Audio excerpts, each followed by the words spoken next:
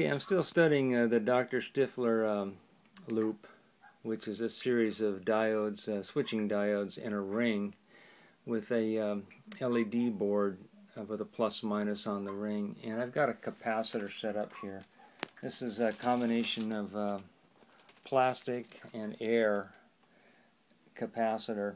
And I just wanted to show that I'm still holding with the idea that I've got a capacitive link up because of this, and I'm feeding it with one wire coming off of the coil here that's being driven by a SEC15-3. That's a Dr. Stiffler design. That's the voltage I'm feeding it at.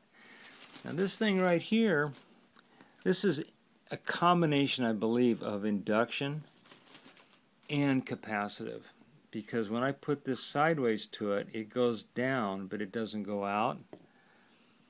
Normally with induction, when you go 90 degrees to the coils, they go way, way down.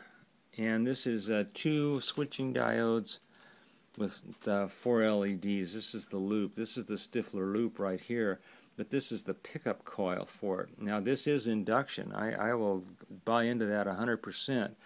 What's coming off here and going into that, that's how I see a capacitor. That's a charge being built up here with a sine wave RF signal being transmitted to this other plate and then exciting this loop. And I'm going more and more with the theory that this is what's called a ring modulator.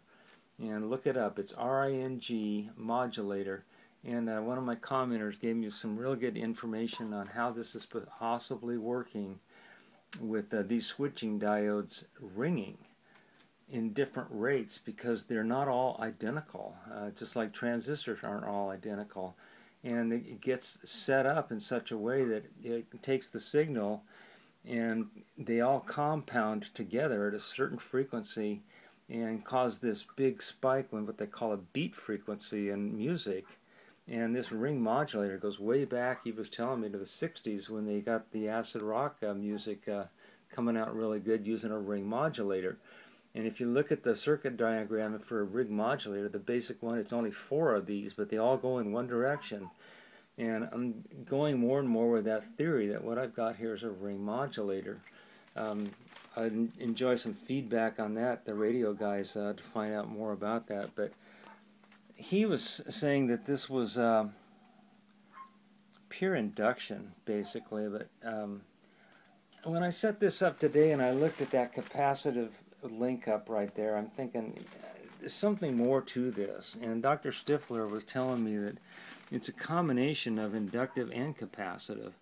So anyway, I just wanted to share that with people, that I'm still studying this link up to a Stiffler loop. And if you're following Dr. Stiffler's work, he's now gone to one wire, and he's getting ready to put this outside going through the ground and using the ground as the one wire.